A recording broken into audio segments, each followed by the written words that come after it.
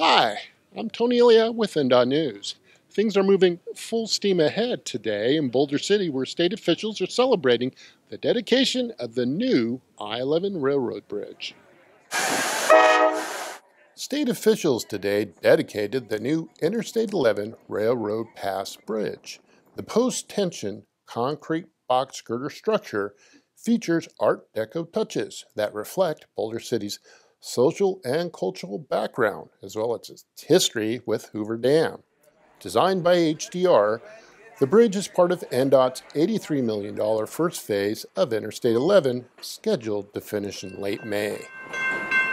The project calls for a new 2.5-mile-long, 4-lane concrete interstate freeway between Silverline Road and Foothill Drive in Henderson. General contractor Fisher Sand and Gravel broke ground in April 2015.